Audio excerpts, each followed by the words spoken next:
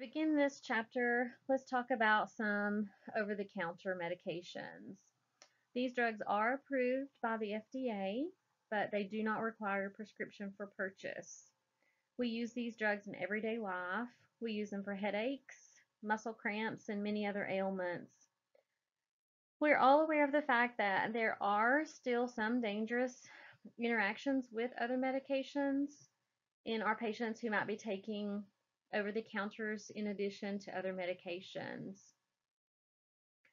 We should also be mindful when patients are buying over the counters in this day and age, especially with such a huge population buying their medications online. We need to caution them about counterfeit drugs. We all know they're out there. Many people want to buy their drugs from Canada and places like that just because they're more cost effective for them. And our patients who are older and live on um, a restricted income, this is appealing to them.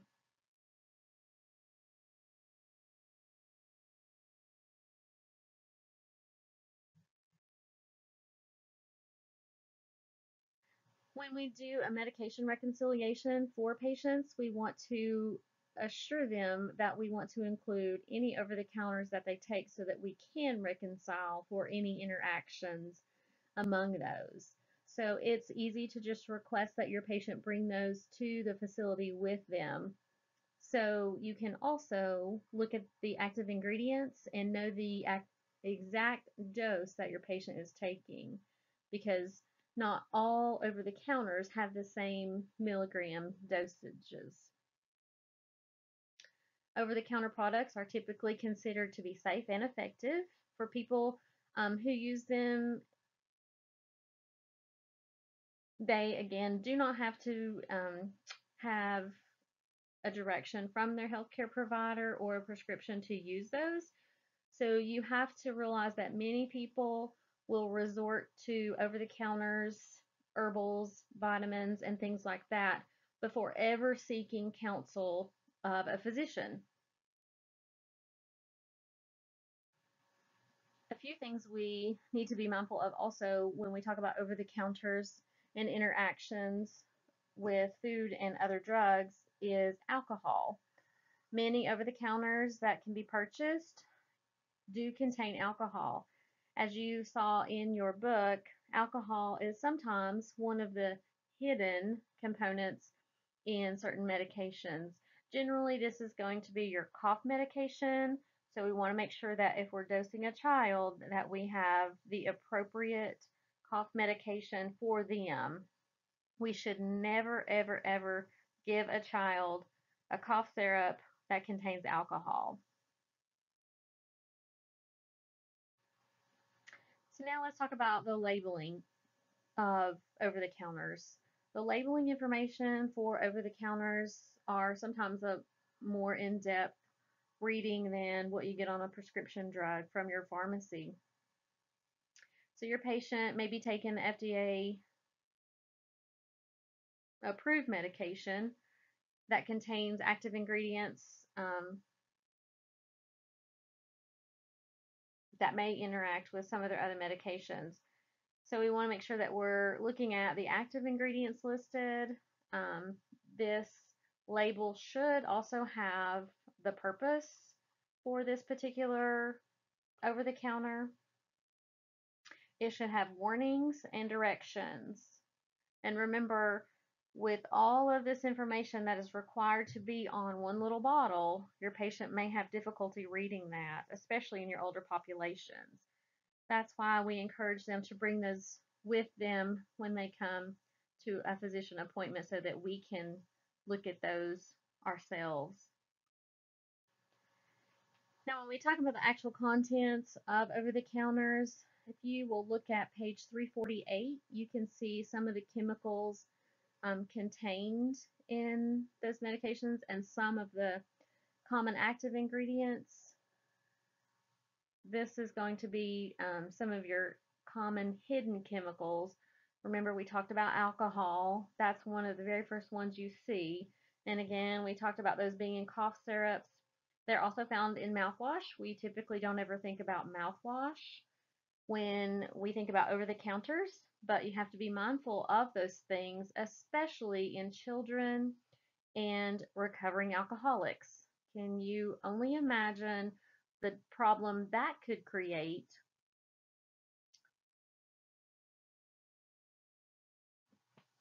So we have a recovering alcoholic that has a cold and wants to suppress his cough, his or her, I'm sorry. And now we've fallen off the wagon because we've given a cough medication to someone who has a vision impairment and can't read about the alcohol contents. And now we've created a larger issue than the cough we started to treat.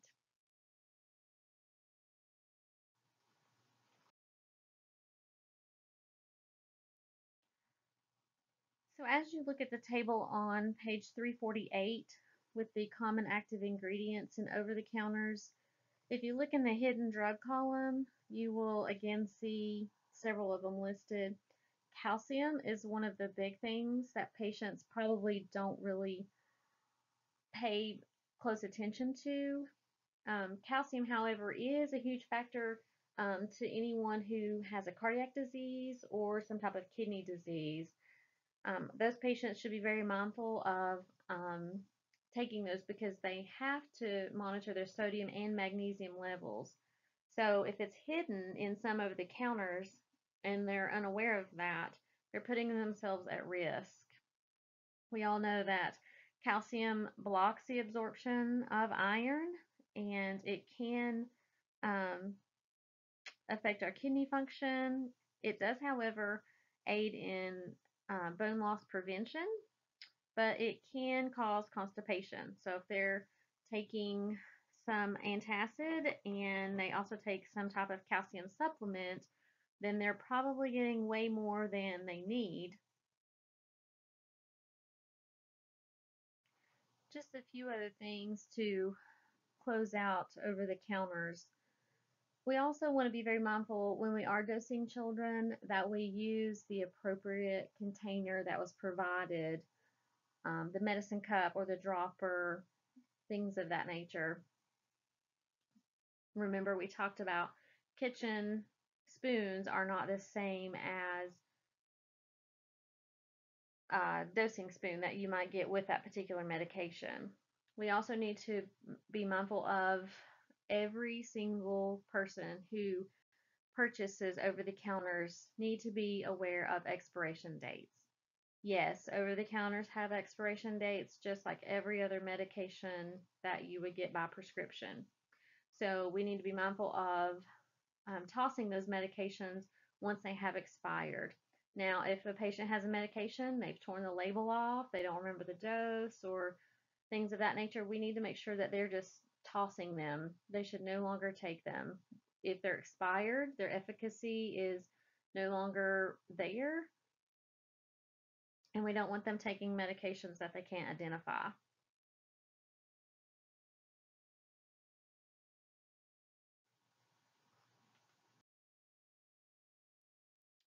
So let's start here with our herbals. If you will turn to page 222 in your ATI book, you will be better able to follow along with this lecture with all of the typical herbals you might see a patient taking, or you may see these when you're doing a med reconciliation. Herbals, as you know, are widely used in patient populations from teenagers to geriatrics. The medications, however, are not regulated like our prescription medications, so this presents a challenge when using herbals supplements in our patients because the formulations can vary from company to company in production. It makes it so much harder to pinpoint therapeutic levels.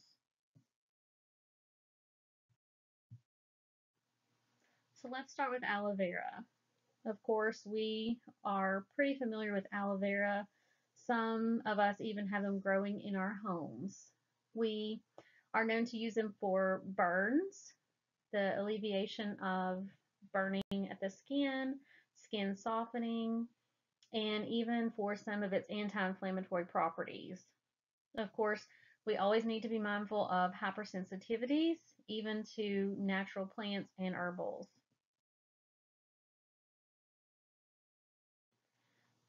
You'll notice in the adverse effects of aloe vera that patients need to be mindful of their fluid and electrolyte status because it can be used as a laxative. Remember, laxatives can be potassium sparing or potassium wasting. So when we look at that aspect of using aloe vera, we have to be mindful of interactions with a patient who might additionally be taking diuretics and have some type of cardiac history. You will also notice drug interactions include the medication digoxin. This goes back to aloe being a laxative, and stimulant laxatives typically decrease potassium levels. The risks of the side effects of digoxin are increased. Digoxin, if you remember, is used to treat heart failure and some dysrhythmias, including AFib. And the way that digoxin works is it alters sodium and potassium in the cells, thereby reducing the strain on the heart. And that allows the heart to maintain a steady rate in a normal pattern. So moving on to black cohosh. We've heard tons and tons of uses for black cohosh. It's widely used in women who are perimenopausal or menopausal. It acts as an estrogen substitute, so it will alleviate some of the symptoms of menopause. Remember, we've talked about some of those being hot flashes, vaginal dryness, and it is usually even taken for the prevention of bone loss. So look at the adverse effects of black cohosh. Some of them are typical: your GI distress, lightheadedness, headache, and weight gain.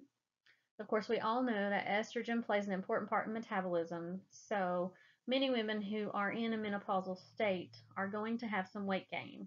So it is important that we remind our patients to check their weight prior to starting any treatment. Now that we know black cohosh is an estrogen substitute, we need to be mindful in assessing our patients for other prescriptions for hormone therapy replacements. We also need to address pregnancy status because taking black cohosh while pregnant can induce labor, so be mindful of that. It's also been shown to increase the effects of antihypertensives and insulin, so be sure you're assessing your patients for the use of insulin and those other medications.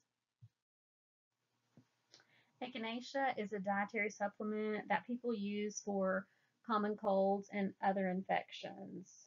They are known to stimulate the immune system.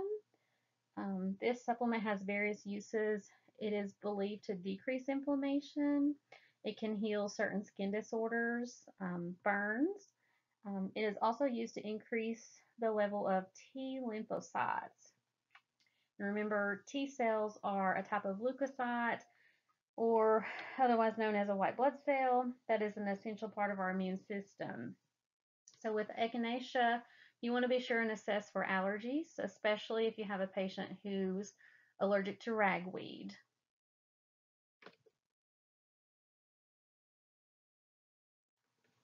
Now, many of you may have heard of feverfew. It's a perennial that blooms that belongs to the daisy family. Its leaves are typically dried for medicinal purposes. Some of patients or people will tend to use fresh leaves. It is used as an anti-inflammatory as it inhibits the synthesis of prostaglandins. It's typically used to treat migraines, and a few of the other medicinal benefits are used in the treatment of rheumatoid arthritis, stomach aches, toothaches, and I think originally it was used to decrease fever. So one of the first things you notice about feverfew is that it can block platelet aggregation. So it is suspected that it prevents the release of our COX-1 and COX-2 inhibitors and the platelets stimulated by thrombin. So with this particular interaction, we want to make sure that we are assessing any prescription medications that a patient might be taking, such as warfarin, heparin, or any type of NSAIDs. Now, moving on to garlic. Of course, garlic is not only taken in tablet form, but is used in many of the dishes that we cook at home on a daily basis. One of the most well-known benefits of garlic is that it can lower LDL and it can raise our good cholesterol, which overall helps lower triglyceride levels in patients who may be having some issues with high cholesterol.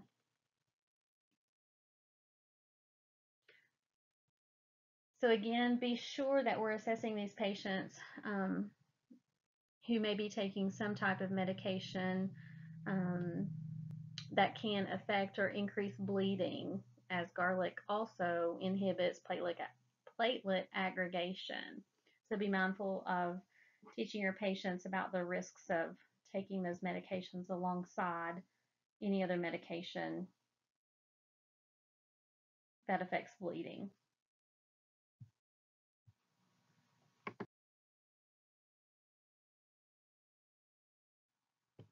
So let's look at the safety, purity, and effectiveness of our herbals.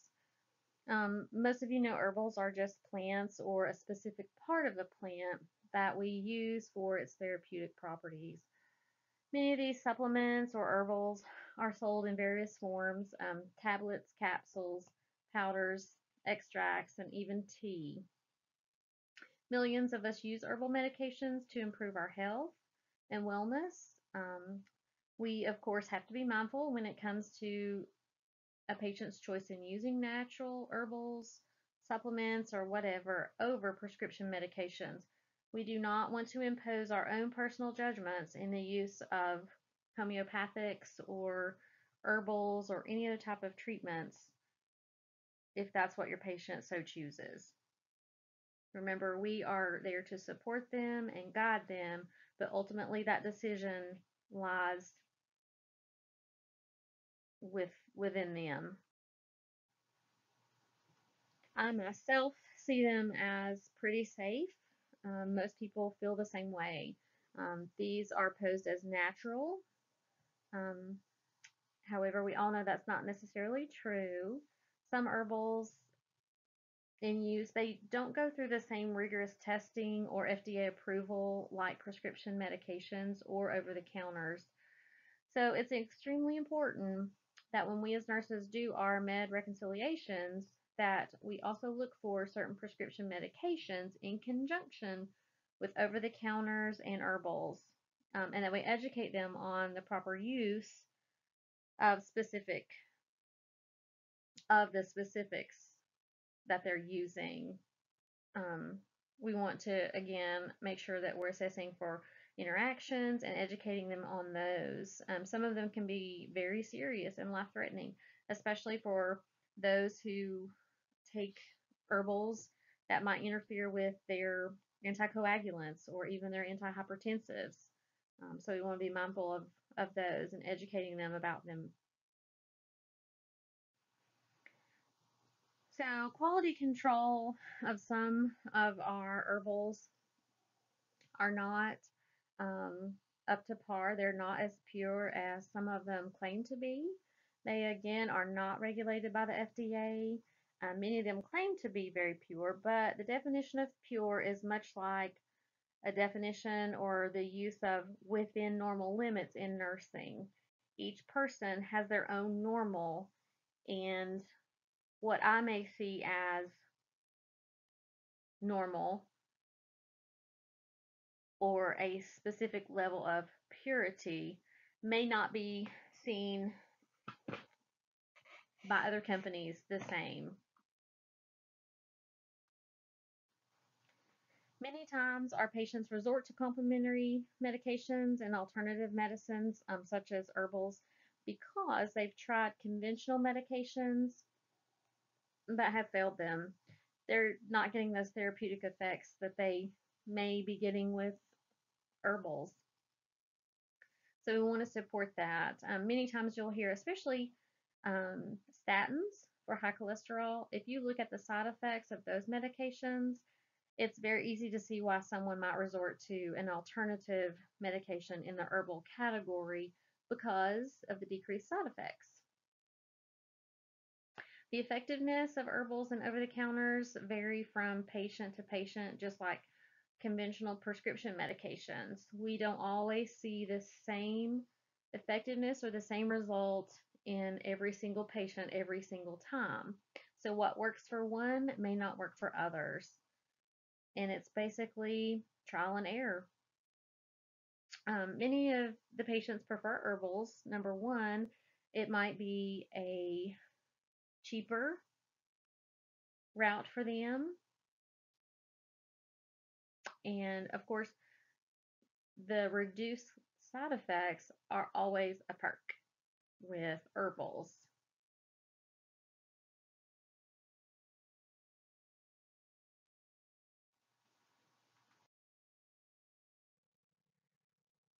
So let's start with ginger root.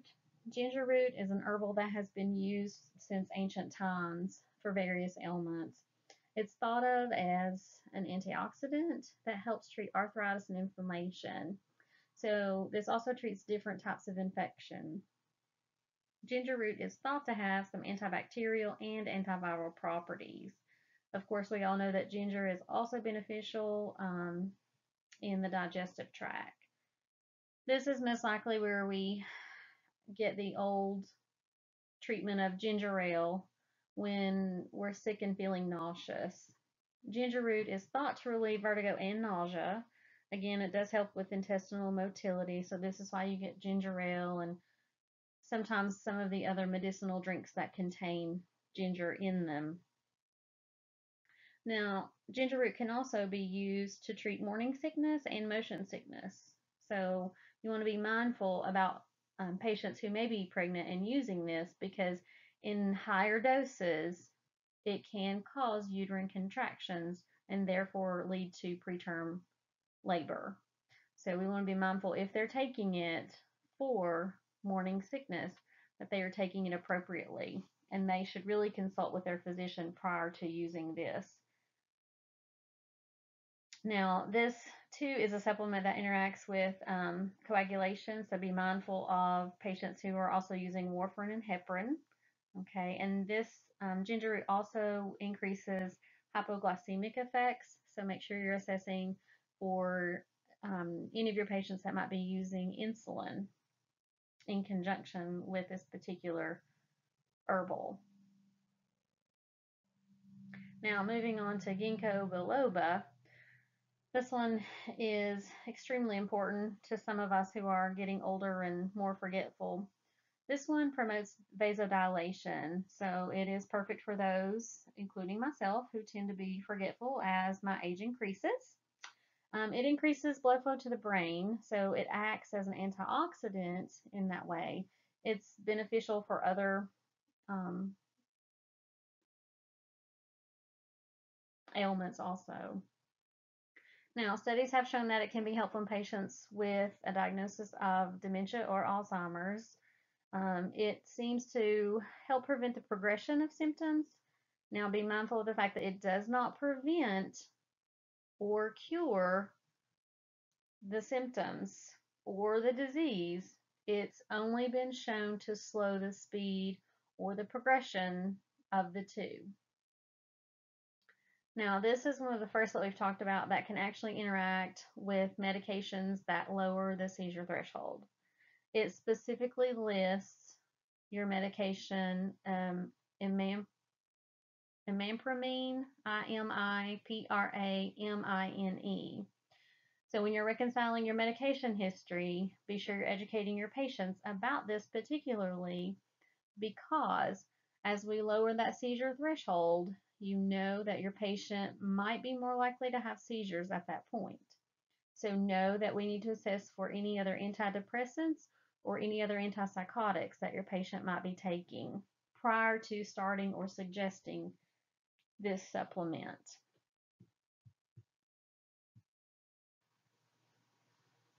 Now, glucosamine is pretty straightforward. It stimulates cells to make cartilage and synovial fluid. Therefore, it alleviates some pain and inflammation in the joints. Glucosamine is typically used to treat osteoarthritis in the knee, hip, and wrist areas. So you can see some of the adverse effects and precautions are your, of course, mild GI upset, nausea, heartburn.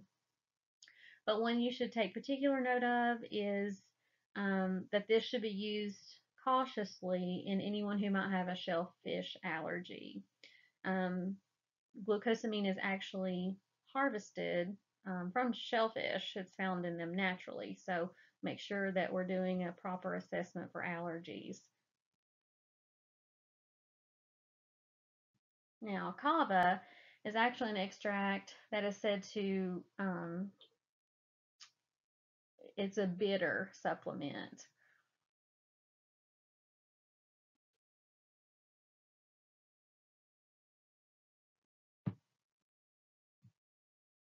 Kava itself is a popular drink in the South Pacific areas, um, which most of them compare it to beer in our society. So, as you see, one of the first things it shows in your ATI book is that it can cause liver injury. So, much like alcohol can cause liver injury, so can kava. Kava is sometimes taken to relieve anxiety, some stress, insomnia, withdrawal symptoms, muscle pain, infections, migraines, and even psychosis and depression. So you can see that it acts on the GABA receptors in the central nervous system. Remember, the GABA receptor or neurotransmitter is one of the inhibitory neurotransmitters. So it helps promote sleep, decreasing some anxiety. So you'll notice one of the adverse effects that chronic use can lead to is liver damage. Of course, with liver damage, you are going to see jaundice. Okay, I know you all know what to assess for when it comes to jaundice.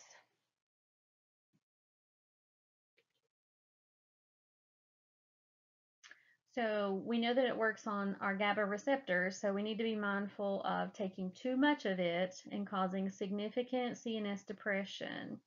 Remember, with CNS depression, you're going to see a decreased rate of breathing. You're going to see a lower level of consciousness and probably some greater difficulty in arousing your patient. Okay, so knowing that your patient might be using this particular supplement, we always want to question their use of alcohol and any other CNS depressants. Um, or you also need to assess for any current liver damage before starting or suggesting this particular herbal. So moving on to Mei Huang, it is a traditional Chinese herb that's derived from ephedra. So knowing that ephedra is very similar to ephedrine, we can determine that the effects of this supplement is going to be one that increases activity in our CNS.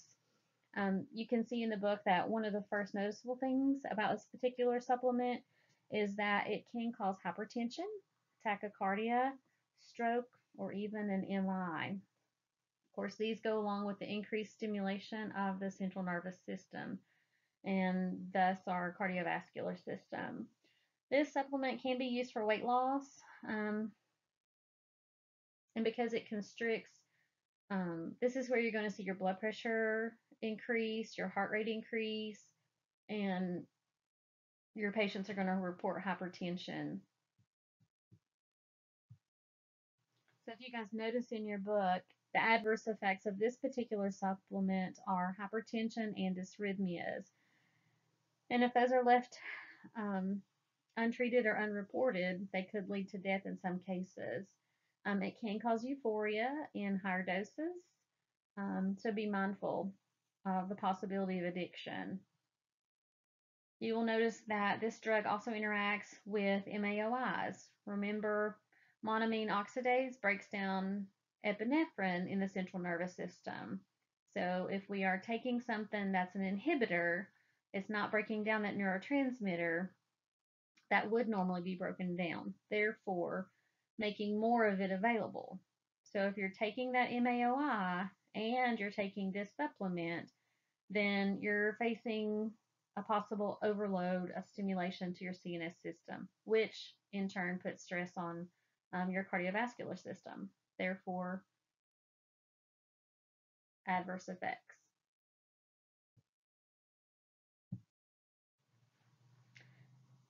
Now, throughout this trimester, we have talked a lot about St. John's wort and the numerous medications that it interacts with.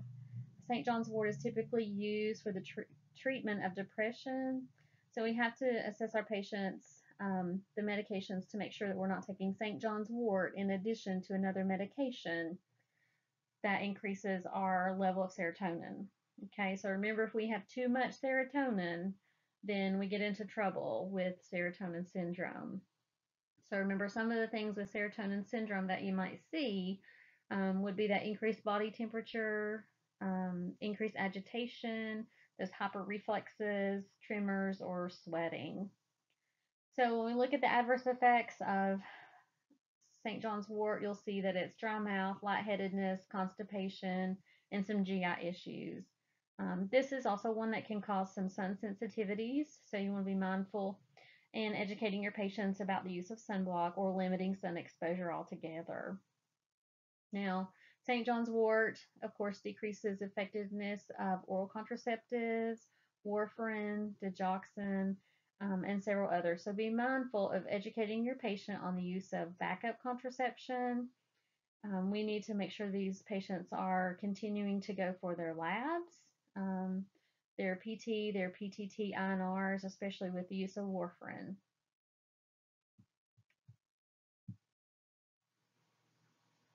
Saw palmetto is used to alleviate symptoms of an enlarged prostate. Sometimes you'll hear me refer to it as BPH. It's the same.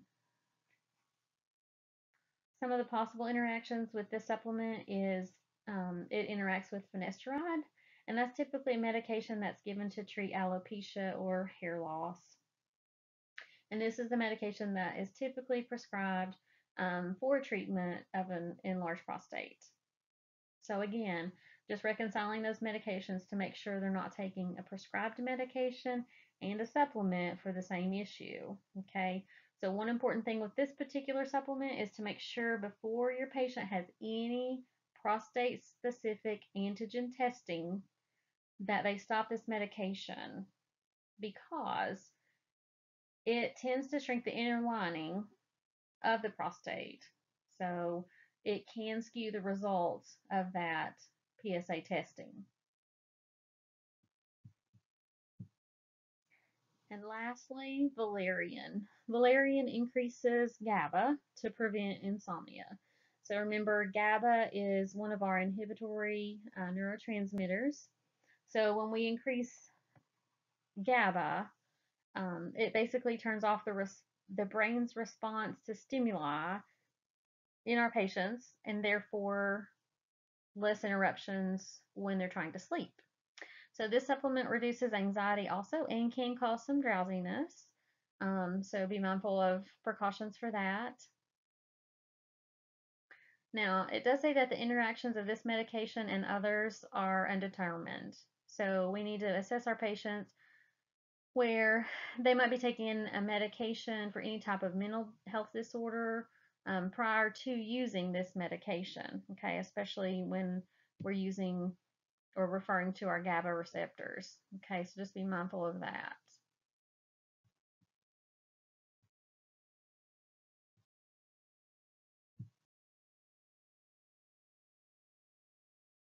So moving on to vitamins. Vitamins are a chemical compound that are naturally found in plants and animal tissues. We tend to take vitamins. Of course, we do not typically consult with a physician before many of us start taking these, just because they don't require a prescription and we don't really always see the need for a second opinion in taking vitamins. We take them in hopes to just maintain a healthy status. There are thousands of people who take them on a daily basis and not really ever think about any side effects or interactions with other drugs. So vitamins, as we all know, are an absolute necessary an essential part of metabolism. We cannot live without these essential vitamins. If you look on page 351 as we go through this, you can see those vitamins listed there in table 19.2. So there's two classifications. We have the fat soluble, which are found mostly in plant and animal oils. Your book has a cute memory jogger to help you remember fat soluble versus water soluble. So you'll see that on page 350. It talks about a fat cat on a deck. So the A, D, E, K are going to be your fat soluble vitamins. If you can remember that saying, you will remember that when it comes to test taking time. Then we have water soluble vitamins, and there are 6 of those. So the water soluble vitamins are B vitamins, folic acid. Again, if you look on page 351, you can see the whole list of vitamins. Make sure you know the difference in the two. You'll see that the water soluble vitamins are your B vitamins, and most of you will recognize vitamin B12 or B3, but most of us typically hear them called by folic acid, niacin, riboflavin, those types of words rather than B3, B6, B2, and B1.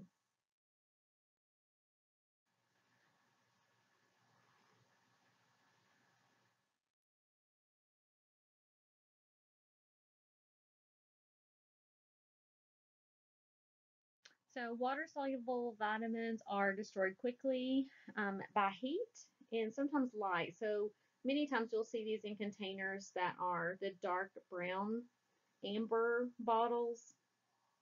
Um, because they are destroyed by heat and they are quickly excreted through urine.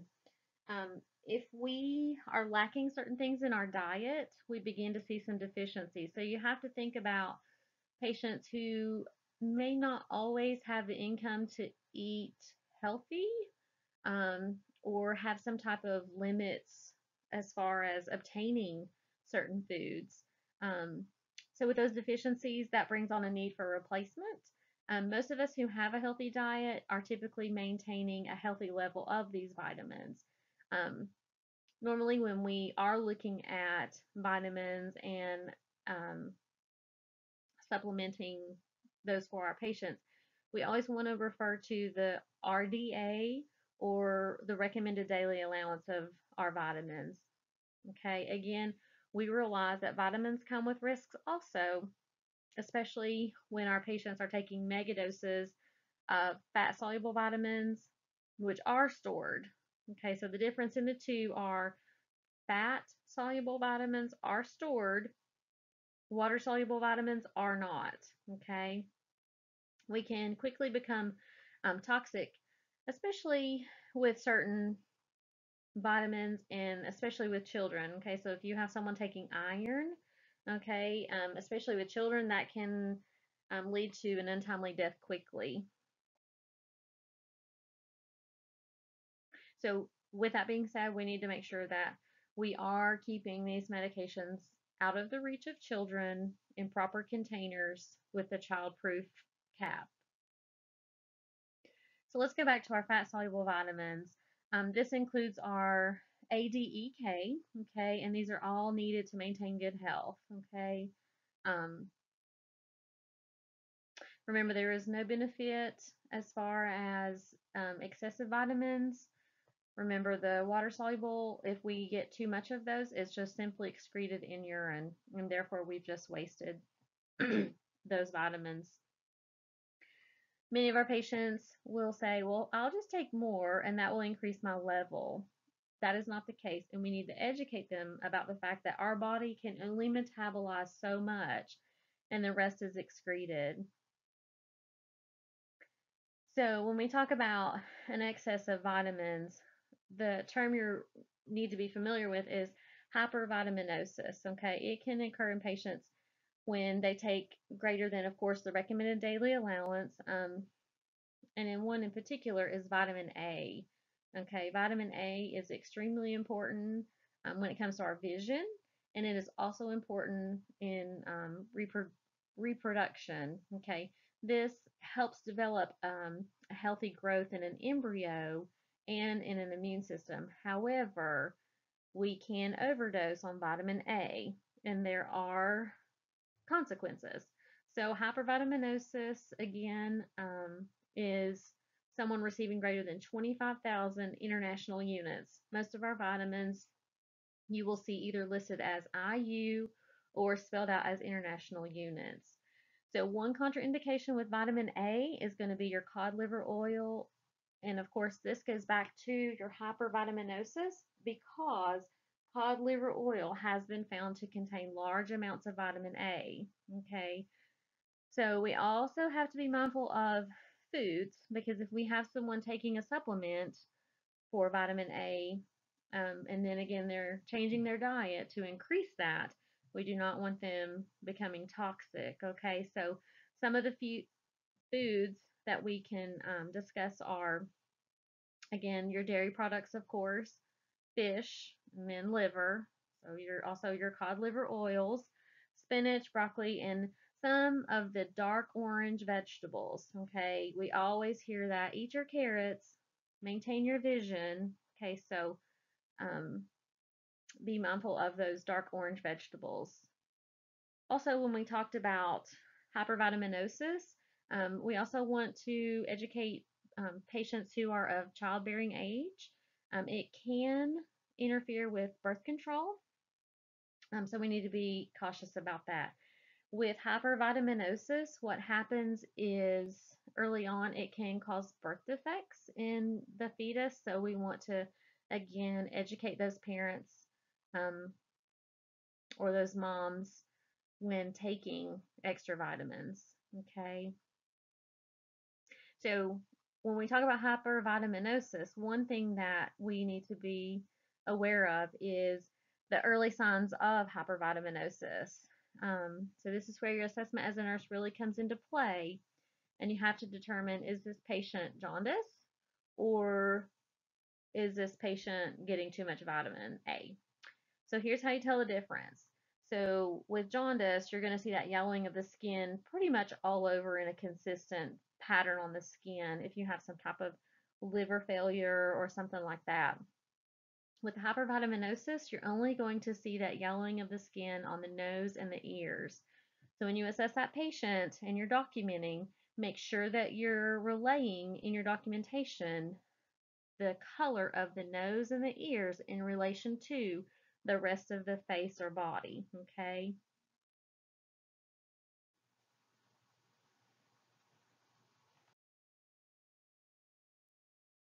So moving on to vitamin D. Vitamin D has a couple of categories. You can see we have vitamin D2 and vitamin D3. Vitamin D2 is less available than vitamin D3. Vitamin D3 is found in fish oils, and as many of us prefer sunshine. Okay, so the main function of vitamin D is, excuse me, movement of calcium and phosphorus into intestines, our kidneys, and bone. Okay, vitamin D is extremely important in our bone um, formation. Many of you, if you're old enough to remember a childhood illness called rickets, that was a deficiency in vitamin D. This stemmed from diet, of course, and some of you may remember some talk about submariners or submariners in the Navy who are deprived of sun, of course, and then when you're out under the water, you have limited access to certain foods. So they were lacking both sunshine and diet. So when we talk about vitamin D and we're looking for toxicity, this would include signs of anorexia, nausea, general illness that is unexplainable, weight loss, which may stem from the anorexia, and then stiffness. And also remember that When we look at this, vitamin D has an effect on bone. So we look at what our bones produce and how that affects us. So a normal healthy bone would produce some red blood cells. And so if we are not getting what we need as far as vitamin D and healthy bones, then we're going to see that start to decline also. Now, there are times when we can do a specific calcium level for patients, especially maybe some cardiac patients, if they're on a normal regimen of vitamin D. So be mindful of those. Know your calcium levels.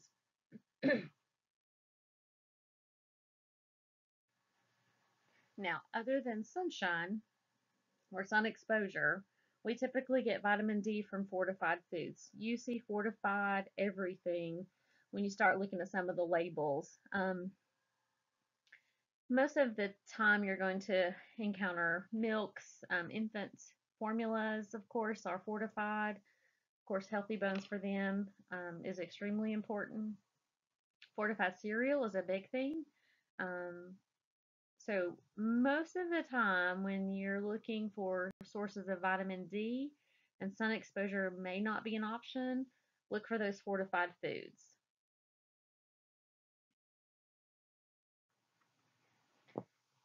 Now, moving on to vitamin E. Vitamin E is essential in all of us in that it stabilizes our red blood cell walls. It prevents them from destruction. Okay, so vitamin E, what you really need to know about this one is it is the least toxic of all fat soluble vitamins. Okay, and the major source of vitamin E primarily comes from beans, corn, nuts, and soy, of course, and then your leafy green vegetables. And then lastly, let's talk about vitamin K. Vitamin K, of course, aids the liver in forming certain factors that are essential in blood clotting, okay, your thrombins and things like that.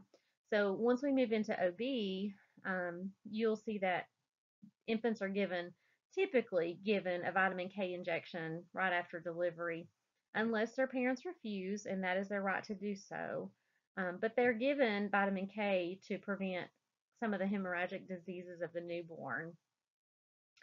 So their liver is immature, so they don't always have the best clotting factors soon after delivery. So here's one of the most important things about vitamin K that if you want to grab a pen and paper and write this down, you will definitely need to know this. Is that vitamin K is actually the reversal agent for warfarin. Okay, so if you have someone overdose on warfarin, you're going to give them probably an injection of vitamin K. It does not counteract heparin. Okay, so be mindful of which one it works in reducing or reversing an overdose of. Okay, now vitamin K is normally found in liver and some leafy green vegetables. And I will say that typically IV administration is not a preferred route because there is such a risk for a reaction or the risk of anaphylaxis with that injection.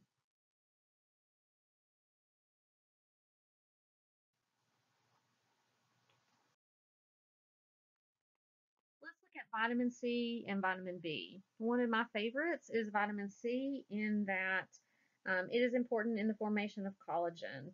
Its healing properties and it aids in the absorption of iron.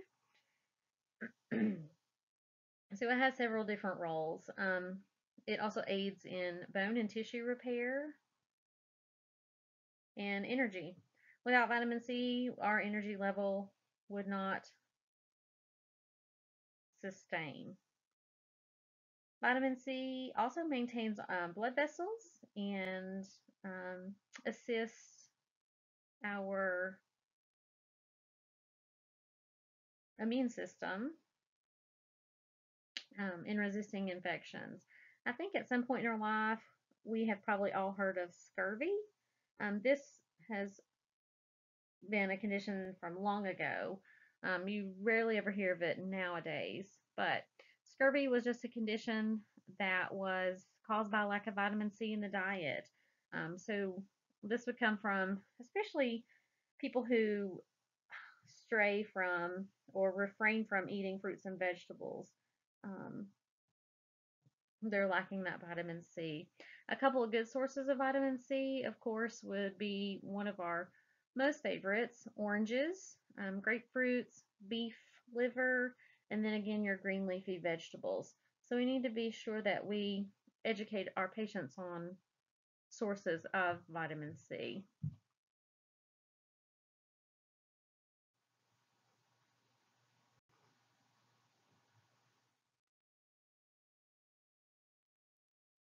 So let's look at our B vitamins. There are several of them. They are water soluble. So the first one we're going to talk about is vitamin B1. Otherwise, there are six of them. Uh, Vitamin B1 or thiamine is an important part of our metabolism when it comes to carbohydrates and energy. So some reason or some of the reasons that your patient might be deficient in vitamin B would be those who have some type of gastric issues and they're not absorbing appropriately. Um, this goes or leads you to the fact that your patient is deficient in some intrinsic factor because without that intrinsic factor, it is not absorbed appropriately. So these patients could be experiencing some extreme vomiting for whatever reason. Think about your pregnant moms or your alcoholics. Remember how alcohol can affect the absorption of many things, and this B vitamin is one of them. Usually, reactions to this B vitamin is mild, mostly sweating, itching, and nausea. Now, an adverse reaction is going to be your anaphylactic shock. Okay. Um, Typically, we avoid giving this in an IV form. Now, vitamin B2 is riboflavin. It also plays an important part in metabolism, but this one incorporates protein and fats also. So the patient, when you're assessing for a riboflavin deficiency, you're going to see these patients with cracks in the corners of their mouths. They may have a burning sensation in their tongue and lips, and they may even have a sore throat. Okay, so be mindful in knowing the difference between riboflavin and the next B vitamin that we're going to talk about.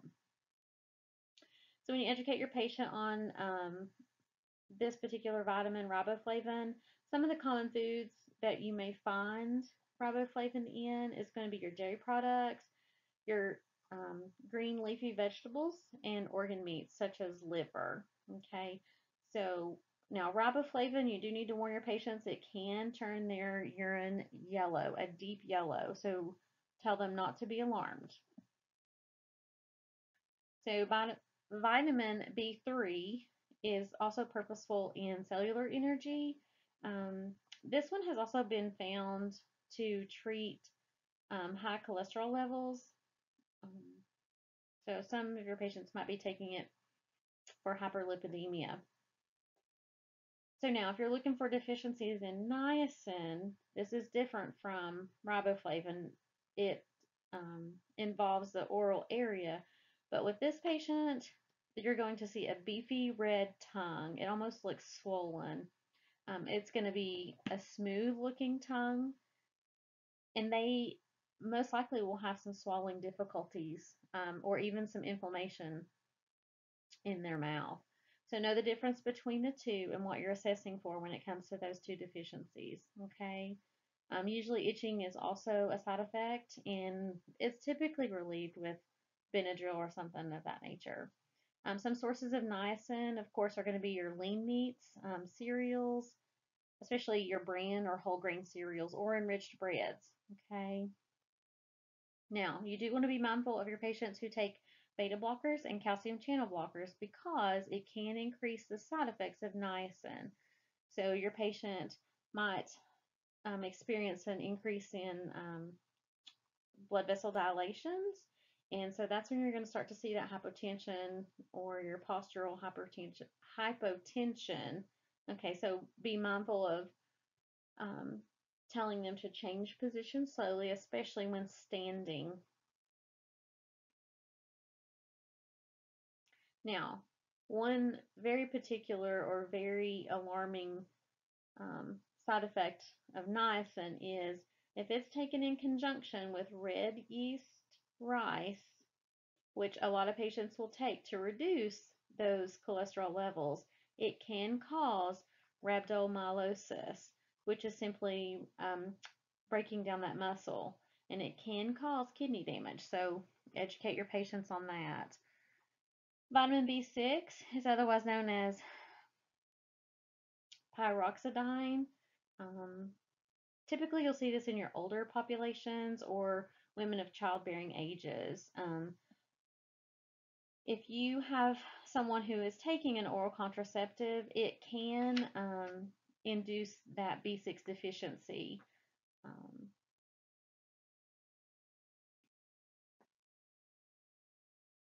Now, with B6, we have to be mindful of taking it appropriately because high doses can cause neurotoxicity. Okay, so this is where you're going to see that loss of um, the body control in your limbs. They may experience some numbness in their feet. And this medication is also one that you cannot give with levodopa. Now, with the neurotoxicity, we we can see that with a loss of control in those movements, it can sometimes mimic Parkinson's, the symptoms of that. So it would make it hard to differentiate between the two. Is it neurotoxic symptoms or is it something to do with Parkinson's? So if we're giving them levodopa, it could mask the symptoms of that neurotoxicity of your B vitamin. Now, folic acid is otherwise known as B9. I've never really called it that, but folic acid is required for erythropoiesis. And if you remember what that means, it's simply red blood cell formation. Okay. Folic acid is typically used in the treatment of anemias. So you may see folic acid being given to some of your alcoholics or people with some type of hepatic disease. Okay. Now, folic acid is huge in pregnancy. We start our pregnant moms out taking this as soon as we discover that they are pregnant because they have found that with taking folic acid during pregnancy, we have been able to reduce the number of infants who have those neural tube defects.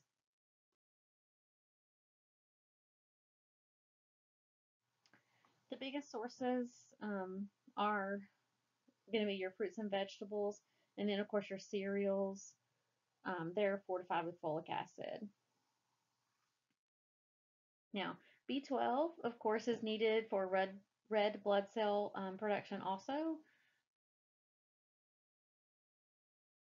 And this is when we go back to talking about that intrinsic factor and that you have to have that intrinsic factor present in your gut in order to be able to absorb many of our B vitamins. Okay, B12 is particularly used in the treatment of pernicious anemia, and chronic liver disease. Okay, so with B12, when you're looking for deficiencies, you're typically, I'm so sorry, typically going to see deficiencies in B12 in patients who are strict vegetarians because vitamin B12 is typically only found in animal products. So if you're vegetarian, you're not eating meats, of course. Okay. Now, you can see them again in patients who may have malabsorption issues and things like that because you have to have that intrinsic factor present.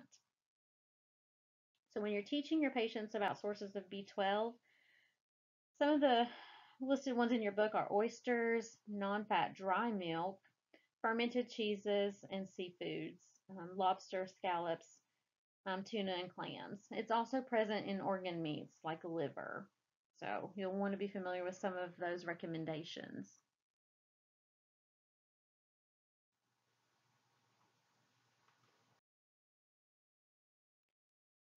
we have some very important minerals, 19 to be exact, in the body, of which 13 are essential to life. Now, we know that minerals that are present have positive and negative charges. So, this, of course, leads us to think about our conduction system of the heart and how these minerals can affect that system. Some of the most frequently missing minerals, especially in our diets, are going to be calcium, iron, and iodine. So let's start with calcium. Calcium is one of the major minerals. It is important, of course, in bones and teeth, also important in muscle contractions, and the transmission of our neurotransmitters. We can easily replace calcium with supplements, but we always want to be aware of signs and symptoms of hypocalcemia and hypercalcemia.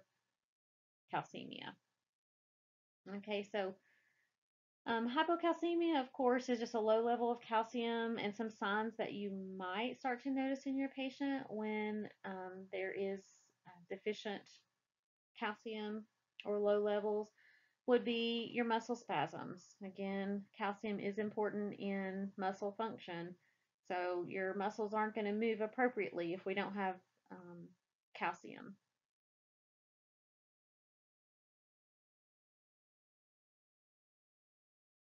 Aside from your muscle spasms, you will begin to hear your patients complain of numbness and tingling in the lips and face. You might even see fractures of the bone if we are depleted in our calcium. Again, it is a very important mineral in maintaining those healthy bones. Now, with hypercalcemia, you may start to notice that, especially if you have patients who take a lot of antacids. You're going to see those patients in your office or somewhere. They're going to start to complain of constipation, of course, abdominal pain, which may stem from the constipation, and dry mouth, nausea, and some vomiting.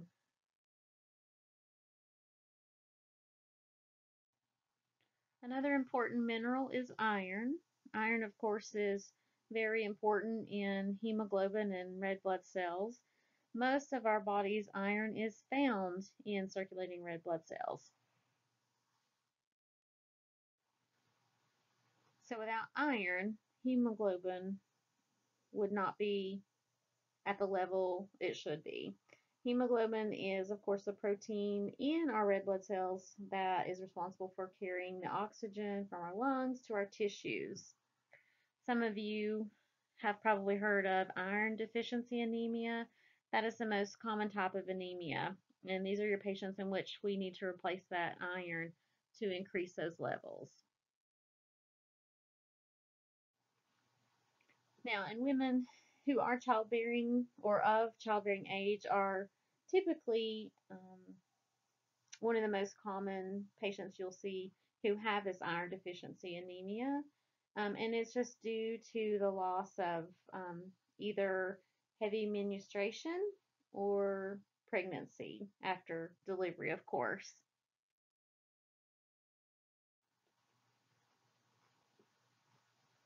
Iron is best absorbed on an empty stomach. So when you have a patient who's taking an iron supplement, um, they of course may complain of a dark stool, and that is normal. That is okay.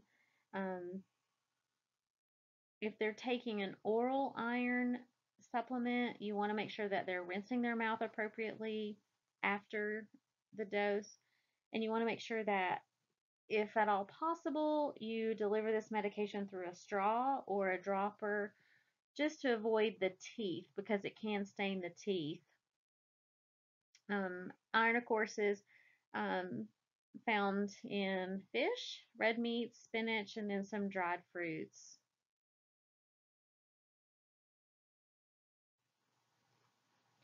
Now, magnesium is essential in several areas, specifically in muscle contraction and nerve conduction.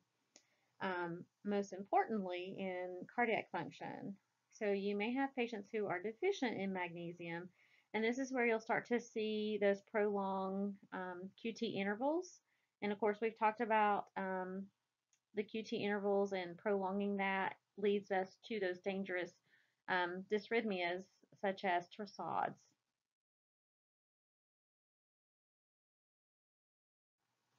If you remember, we talked about how deadly those specific dysrhythmias can be.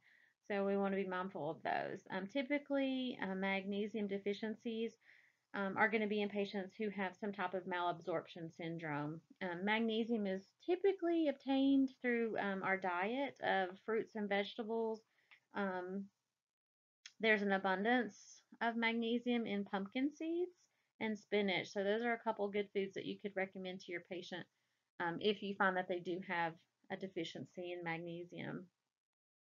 Now, potassium we've talked about briefly in another chapter, but it is extremely important in kidney function, muscle movements, and then, of course, again, nerve conduction. So remember, we talked a little bit about potassium and diuretics and how some are potassium wasting and some are potassium sparing.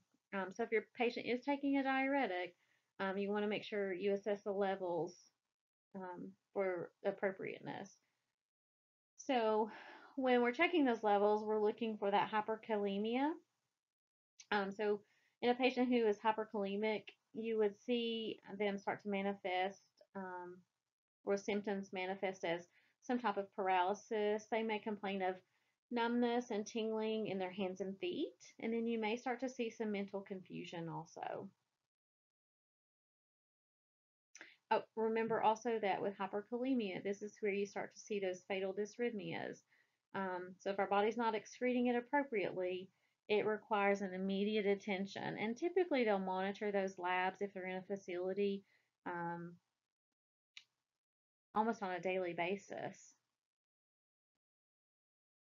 Now, you also need to be mindful of the fact that dysrhythmias can also occur with hypokalemia, okay? So it can go either way. So when you want to educate your patient about some potassium-rich foods, this is going to be your bananas, your raisins, and some dried beans. And so lastly, let's talk about zinc. Zinc is important in normal tissue growth and repair. So it's super important in wound healing. So be very mindful of, especially patients who are already at an increased risk for a delayed wound healing, such as your diabetics. So we want to make sure we're assessing them and their zinc levels. So just some dietary foods to be mindful of for zinc, of course, is going to be seafood. Not everybody enjoys seafood, so they may find themselves deficient in that. A lot of zinc is found in your fortified cereals, and again, you can find that in some beans. So this concludes this chapter, and I will send out information to everyone in regards to testing for this chapter. So look for an email in regards to herbals, minerals, vitamins, etc.